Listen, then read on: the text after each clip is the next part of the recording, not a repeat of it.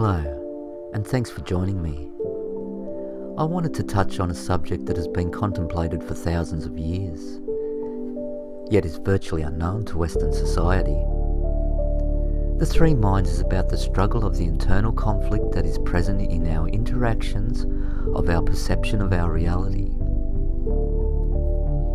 To get a clear understanding, it is important when searching for the answers that certain approaches must be made to form a realization of the true underlying nature of the causes. To find the cause of anything, we have to observe the effects presented, like a doctor looking at the symptoms to diagnose an illness. Imagine that inside you, there are three thought patterns, all springing from the same source, a one true mind. Now with the three minds, one is of justice and morality, and the other is of self-preservation, attachment and desire. The last one is neutral. It can only contemplate what is presented to it from the thought streams coming to its attention. We can consider this as a processing part of the mind. And as there are three minds, there are three constants, one of thought, two of voice, and three of action. And as with the three minds, the three constants are observed as coming from one source, you and me for example. So the processed thoughts become words and actions in accordance with cause and effect, and how it has developed from pain, suffering, love and compassion throughout your life. The problem is that the neutral mind is the only one that can perceive the other two. This opposing force of the two thought patterns emerging from the dependent arising thoughts of the mind causes internal and external conflict, which are observed in our daily lives. So could we consider ourselves to be this neutral mind?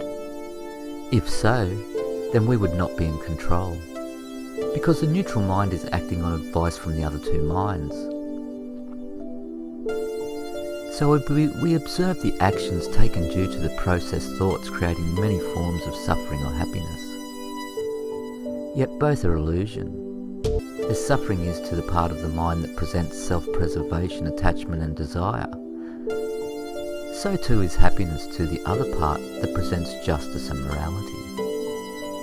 Yet neither can be observed to have any true nature due to impermanence. So suffering and happiness don't last. They just oscillate back and forth chaotically. So how do we fix this?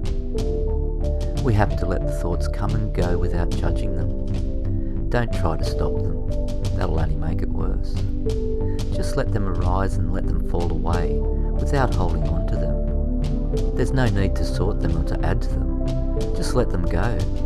With time and practice, you'll become more synchronistic without the constant chaos of the thoughts of the three minds. Then you can develop a state of one-mindedness, which will lead to higher levels of concentration and awareness of the true self, and allowing us to take the first steps on the path to calm abiding. I'll talk more on calm abiding and the levels we need to achieve the defined stages of the search for samadhi. This is about taking back control of taming the mind. If you're willing to break free from the chaotic conflict of the three minds, then a good starting practice would be any form of mindfulness meditation. I've added a link down below in the descriptions for this meditation. Well, I hope you've all enjoyed this video on the three minds, and don't forget to subscribe for all the latest videos. Until next time, this has been Samten. Thanks for watching.